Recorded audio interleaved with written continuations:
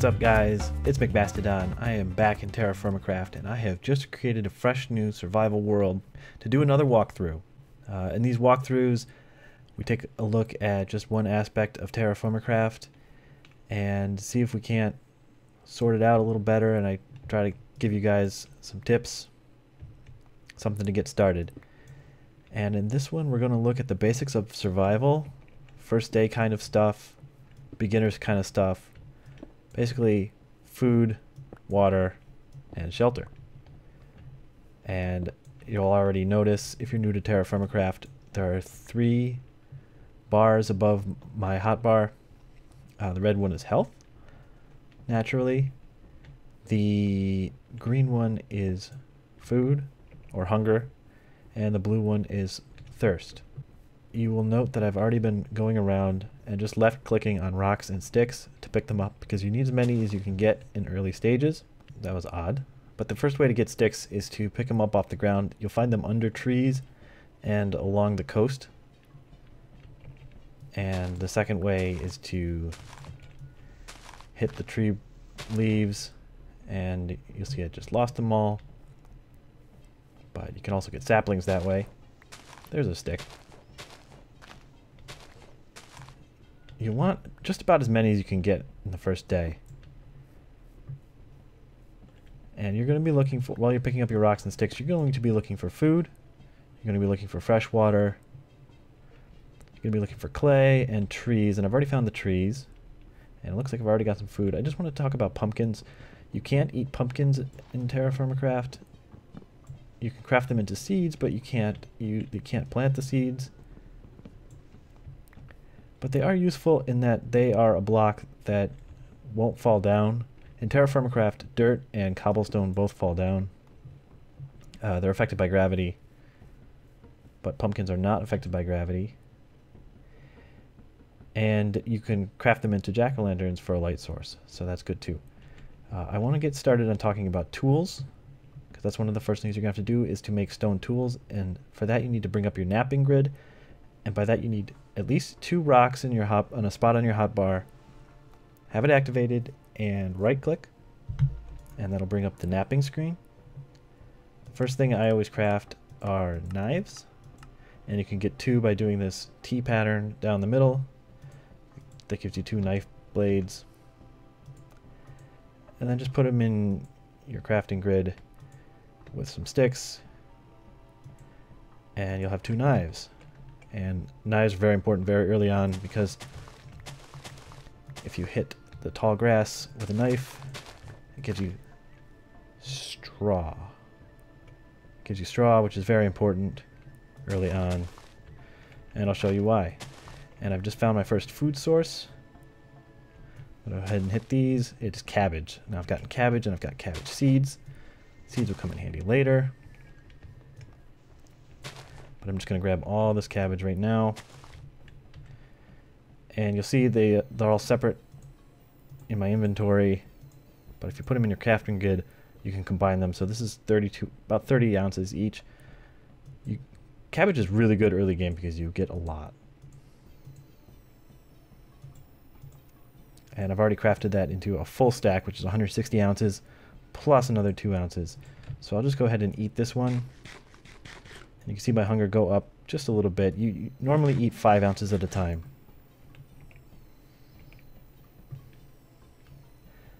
I'm going to continue exploring. Here's an ore. You'll find ores on the ground. That is tetrahedrite. That is a very important ore early on. So let me do another demonstration. I will craft this straw into thatch, and I will place it here on the ground as a marker as to where I found the tetrahedrite. That is an ore for copper, and copper is really the first metal you're going to work with. So I'm glad I found that. Here's some more tetrahedrite. I will put that there.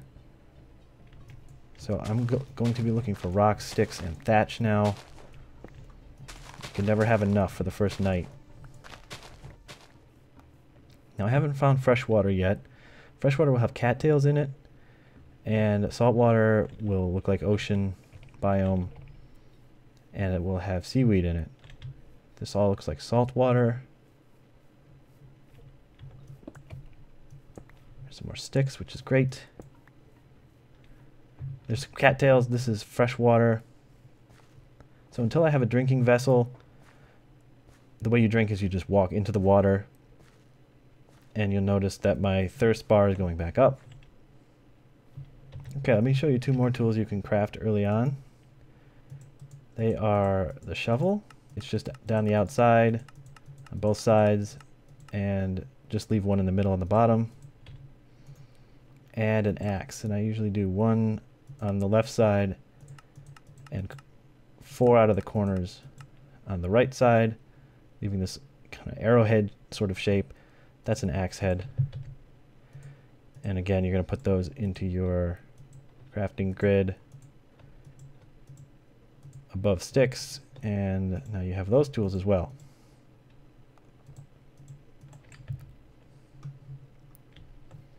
The axe is used for cutting down trees. It's not like vanilla. You want to cut the bottom log and the entire tree will fall down. It won't leave the leaves anymore. So if you need to harvest sticks or saplings, you need to get them before you cut it down. And there it goes. It takes a long time, especially with the stone tools, and your durability gets used up very quickly. It does take a while. And sometimes the nearby trees, I'm glad that happened this time, sometimes the nearby trees will fall down as well. It's sort of a chain reaction.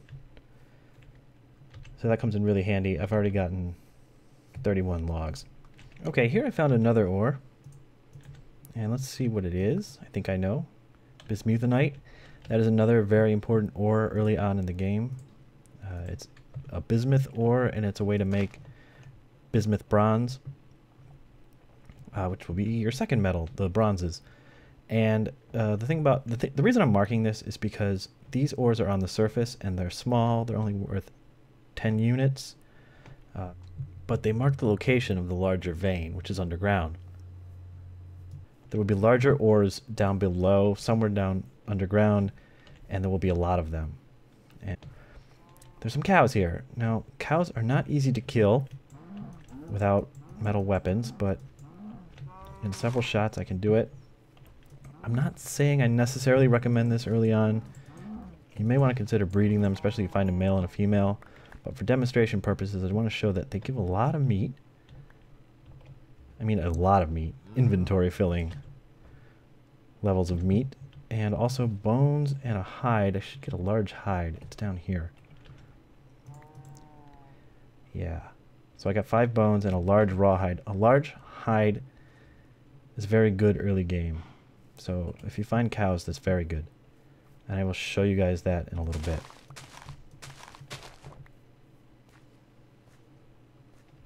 This looks to be clay. I don't know if you can see that pattern, it's like zebra stripes. It is clay. Oh, it's very slow to mine underwater. And it's more evident when it's above ground because you will see a special goldenrod flowers, and that is an automatic indicator that there's clay underneath. They only grow on clay. This looks to be a grain of some kind. Barley seeds. When you first start out, the grains tend to not be mature, although this one was. So I have barley. I can't really eat that yet. I also can't eat my raw beef. You have to wait to cook it. And I'll show you guys that in a minute. This is a very good seed, by the way. I will put this seed in the description because this is a very good seed for starting out. It has just about everything you need early game, I think. As long as I can find some good clay. This is a river. It looks like it's going to be fresh water. And my water's going back up. This is really good, guys. This is really good, guys. So the things I've been looking for is food, fresh water, and I think I see clay. It is clay. These are the goldenrods I was talking about. I'll just grab one to demonstrate. Goldenrod. And this is a great setup too with the clay, because there are 2 ways to set up your first shelter to survive the first night. You often want to do it along the water because there's some things you can do with the water at night, including gold panning. But if you combine your straw into a 2x2, you can make thatch. And that is a really cheap and quick material that isn't affected by gravity. So I can make a nice shelter here along the water. But even better, if I use my shovel, clay isn't affected by gravity either. So I can just dig into this hillside.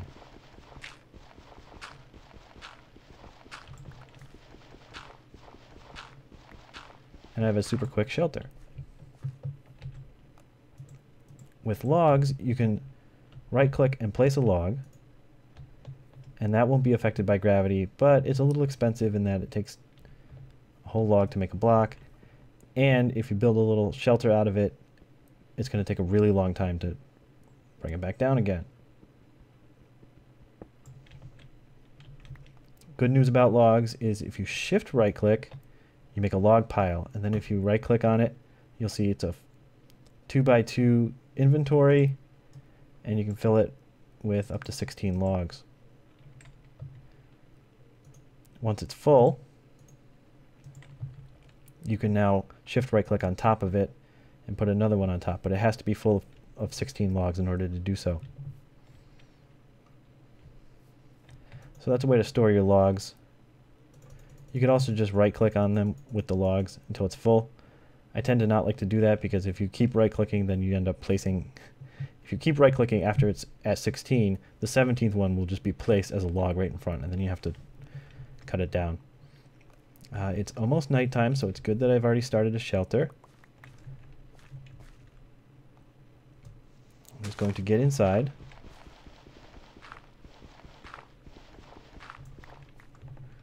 Make sure I'm protected up above with thatch.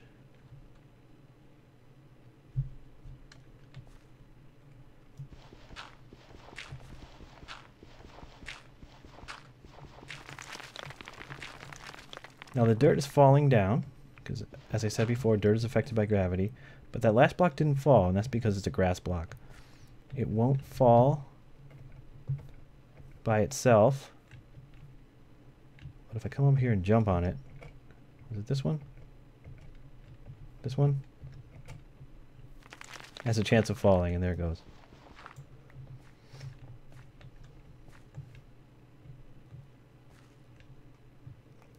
And as it turns out, this is fresh water just outside my shelter, so my thirst bar is going up. As I eat, my hunger bar is going back up.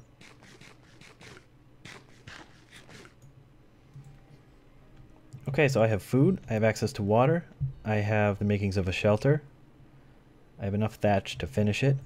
Let me show you guys how to make fire. To make a fire starter, it's 2 sticks diagonally. And then you want to throw 3 sticks into one block, a single block, the same block, 3 sticks, and without picking them back up again, right-click with the fire starter. It may take a few tries, but eventually you'll have a fire pit. And then right-click it to bring open its user interface, put a log or 2 inside. It will start to heat up, it will start to give off light. If you put a stick in it, after a few seconds you will get 2 torches.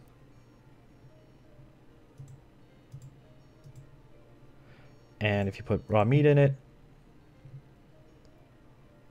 as that heats up, it's now hot. Now it is now very hot, and it's cooked. Now I can eat that. Oh, seem to be getting kind of laggy. Now, as you can see already, inventory is a bit of a problem for me. So there is a solution for that. With at least 5 clay, right-click on it, it brings up napping screen again. If you just take out the corners, you get what's called a clay vessel. Now that is yet unfired, and we're going to have to fire that. So I'm just going to dig a 1x1 pit, and I'm going to shift right-click the clay vessel down in there. We're going to make this into a pit kiln to fire it. I'm going to right click on another one, make a few of these because they will become a rudimentary storage device. And the other clay object you want to make right away is a water jug or a clay jug.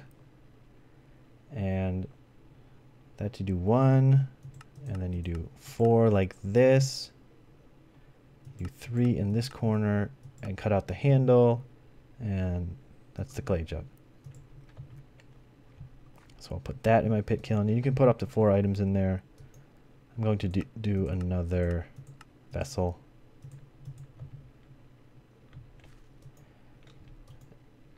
And just shift right click. And then I need straw. And you right click 8 straw, and it will stop when it's 8. You can't overfill it. And you'll need 8 logs. And my fire has gone out. It doesn't last that long unless you keep adding logs to it. It's 8 logs.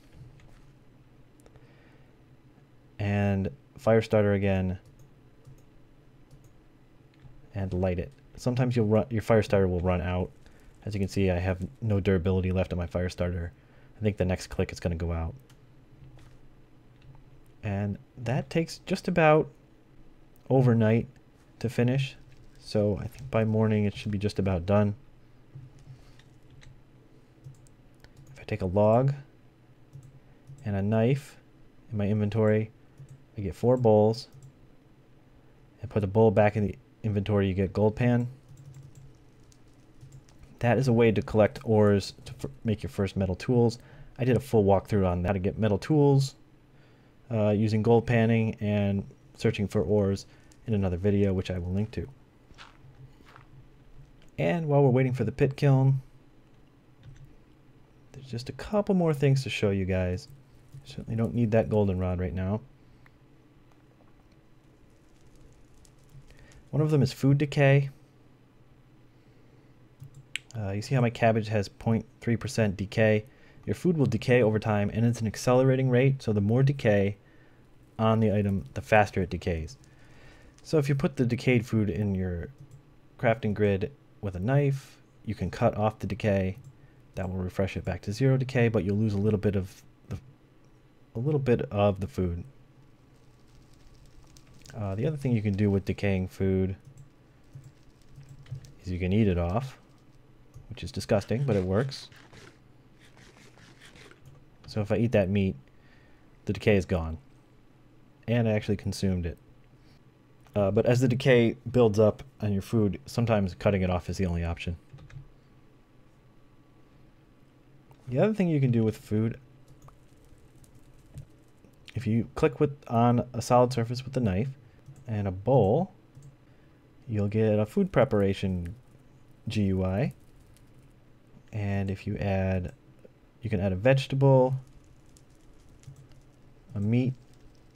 There's also fruit and grain. I don't think this grain will work. I can't add the grain.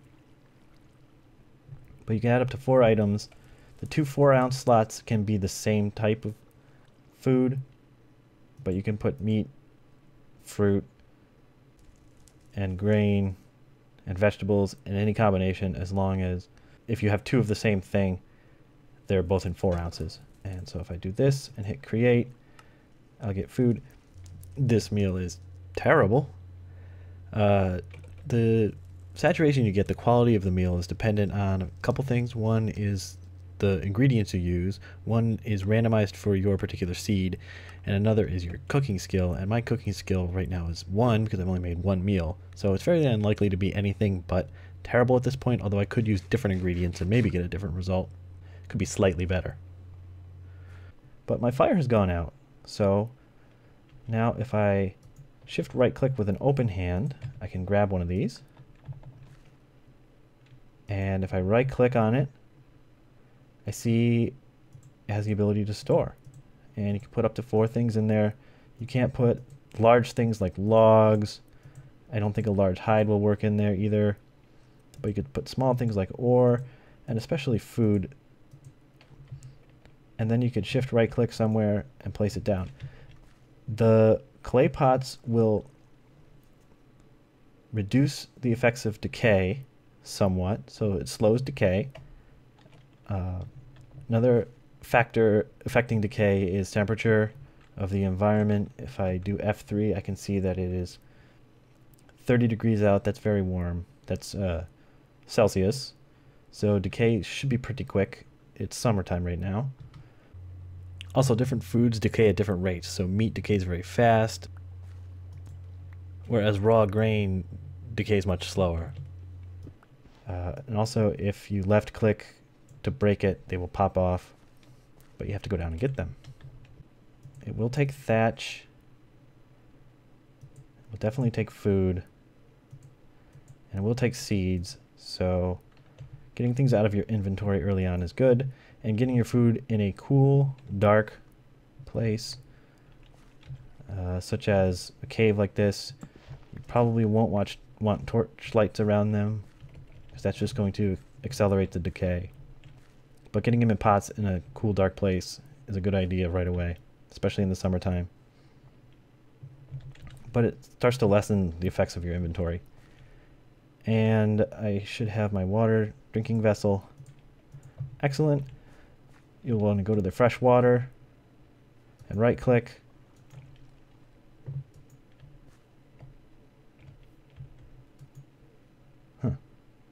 So that's salt water and this is fresh water. It's kind of hard to tell the difference.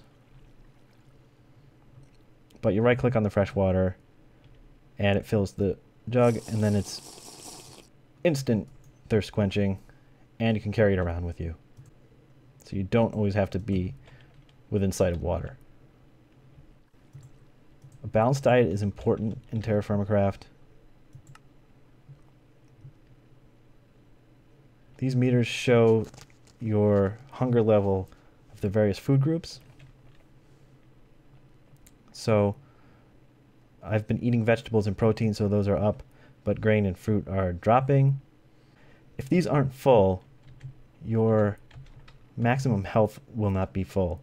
So right now, my maximum health is 758. If I don't eat those, if I don't get any fruit or grain anytime soon, that will go down. So with the grains, if you put it in your crafting grid with a knife, you can sheath it into the grain, and that can be fed to animals, and it can be used to lure animals. But until you can make a bucket, you won't be able to make it into bread. You can eat maize, which is like corn, ears of corn. You can eat that raw, and you can eat the grain, but it's not as healthy as eating bread, which is what you'll be able to do when you have a bucket. The only other thing I think I need to show you guys for very early on in the game, in terms of food, water, shelter, those kinds of survival items, is the hide bed. This will not let you sleep through the night,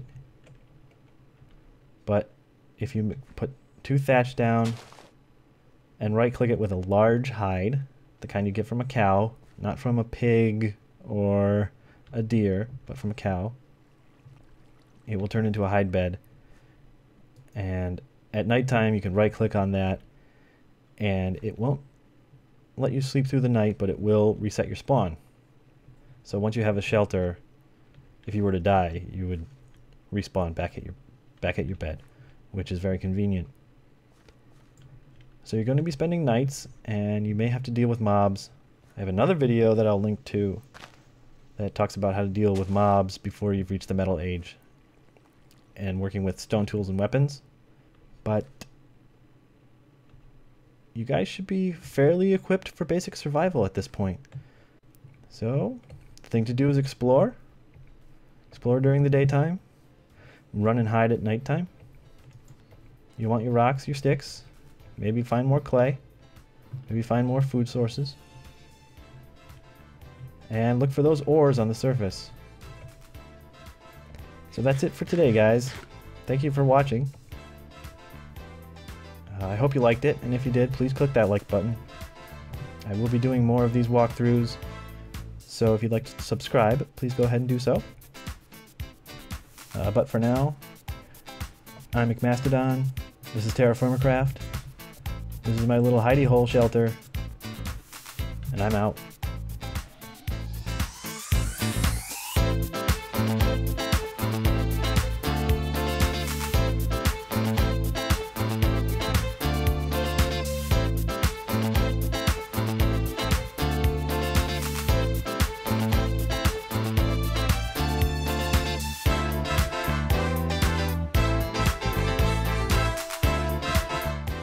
Gonna be looking around. Hey, and there's a horse. Hello, horse. Not that there's anything I can do with you today, but let's see if you have any friends. Do you? Oh no. Oh no. Yeah, I think the thing to do here is to just edit this part out.